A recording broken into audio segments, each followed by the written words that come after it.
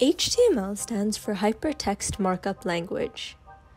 It allows the user to create and structure sections, paragraphs, headings, links, and block quotes for web pages and applications. HTML is not a programming language, meaning it doesn't have the ability to create dynamic functionality. Instead, it makes it possible to organize and format documents, similar to Microsoft Word. When working with HTML, we use simple code structures, tags, and attributes to mark up a website page. For example, we can create a paragraph by placing the enclosed text within a starting paragraph tag and a closing paragraph tag. Overall, HTML is a markup language that is really straightforward and easy to learn, even for complete beginners in website building. Here's what you'll learn by watching this video.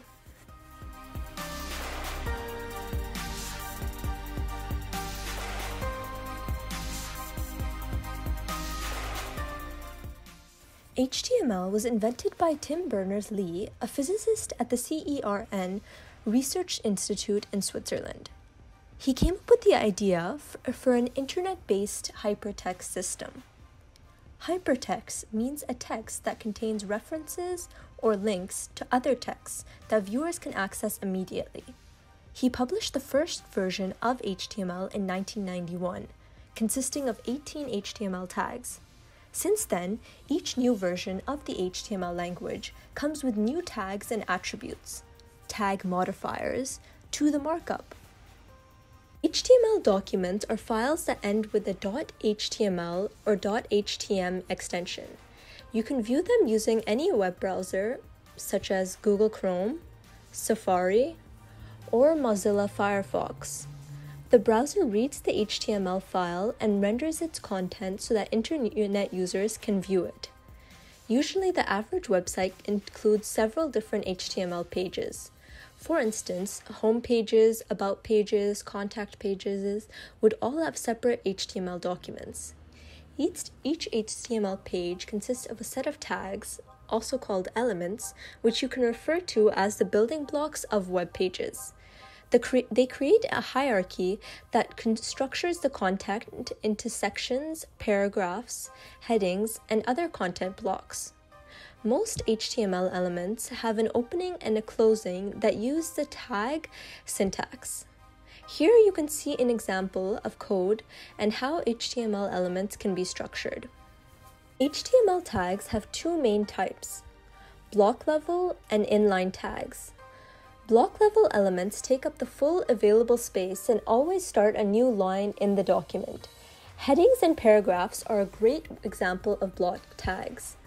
Inline elements only take up as much space as they need and don't start a new line on the page. They usually serve to format the inner contents of block level elements. Links and emphasized strings are good examples of inline tags. Like most things, HTML comes with a handful of strengths and limitations. Pros: a widely used language with lots of resources and a huge community behind it. It runs natively in every browser, comes with a flat learning curve, it is open source and completely free, has a consistent and clean markup.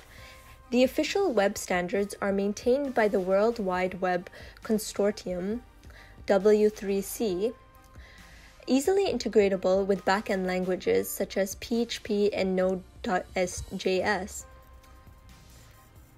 Cons: mostly used for static websites. For dynamic functionality, you may need to use JavaScript or a backend language such as PHP. It does not allow the user to implement logic. As a result, all web pages need to be created separately, even if they use the same elements, for example, headers and footers. Some browsers adopt new features slowly. Browser behavior is sometimes hard to predict. For example, older browsers don't always render newer tags. Since the first days, HTML has gone through an incredible evolution. W3C constantly publishes new versions and updates, while historical milestones get dedicated names as well. HTML4, these days commonly referred to as HTML, was published in 1999, while the latest version came out in 2014. Named HTML5, the update has introduced many new features to the language. One of the most anticipated features of HTML5 is native support for audio and video embedding. Instead of using Flash Player, we can simply embed videos and audio files into our web pages using the new audio and video tags. It also includes inbuilt support for scalable vector graphics, such as SVG and MathML for mathematical and scientific formulas. HTML5 introduced a few semantic improvements as well. The new semantic tags inform browsers about the meaning of content, which benefits both readers and search engines. While HTML is a powerful language, it isn't enough to build a professional and fully responsive website. We can only use it to add text elements and create the structure of the content. However, HTML works extremely well with the two other front-end languages, CSS, cascading style sheets, and JavaScript.